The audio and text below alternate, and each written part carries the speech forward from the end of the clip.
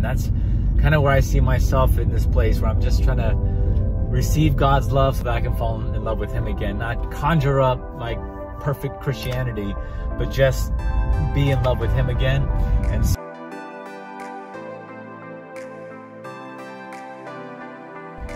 so last week, that video I had from last week was actually even before Kanye West made Christianity cool again. So I was just talking about church in general, because people were going to church in a big way, it seemed like. Today at the church I was at, oh my goodness, it was incredible. At the very end, there was just like this 5-minute space where the pastor invited folks to just say, like, stand and say, I believe, and kind of make that confession for Christ. And for like, it was like nonstop for like 5 minutes the whole time.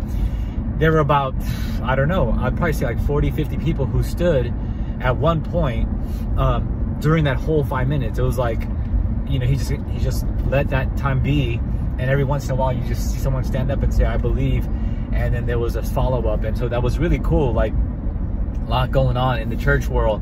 And for those of you guys who haven't been out to church in a minute, as it were, just check out what's going on. You know, I think there's a lot of churches, praise God, that are doing right by the gospel, they're doing right by the word, and they're really faithfully preaching what is true. And so I would encourage you to find a gospel-oriented, gospel-based church that's filled with the Spirit. And I don't know, you can DM me here on Instagram or wherever this is going to be. You can just send me a message, and I can recommend a couple of churches I would stand by. You know, the key is not just a feel-good message, not just a message about, wow, your best life now, or something great's going to happen if this happened. No, you don't have to worry about anything. You just show up.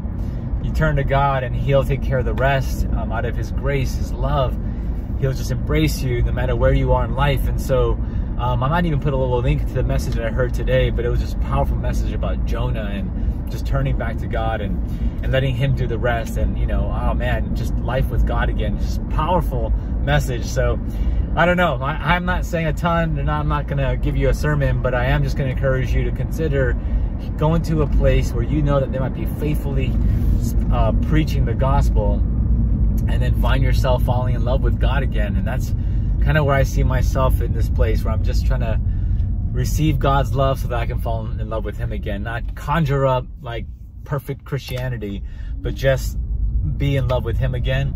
And so let God love you, and let him just come through. That's it for now. I'm just driving off of a wonderful Sunday service. And speaking of Sunday service, you know, Kanye's album is pretty dope.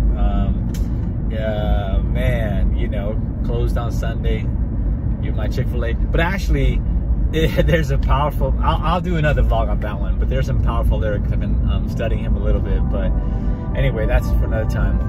All right, peace for now.